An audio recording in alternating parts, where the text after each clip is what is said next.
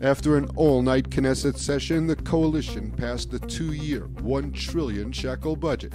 After pushing past hundreds of opposition objections, the vote passed by a vote of 64 to 55. Every coalition member voted in favor. The 2-year trillion shekel spending package buys Netanyahu and his government another 18 months until the Knesset must approve another budget, clearing its largest internal point of contention. IDF Chief of Staff Herzi Halevi says there are certain potential negative developments regarding Iran's nuclear program that could cause Israel to act militarily.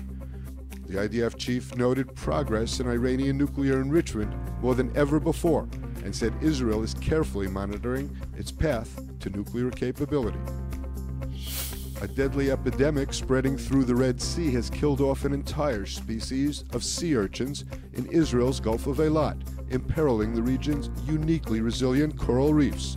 According to researchers, the entire population of black sea urchins, known for helping keep coral reefs healthy, was wiped out over a couple of months.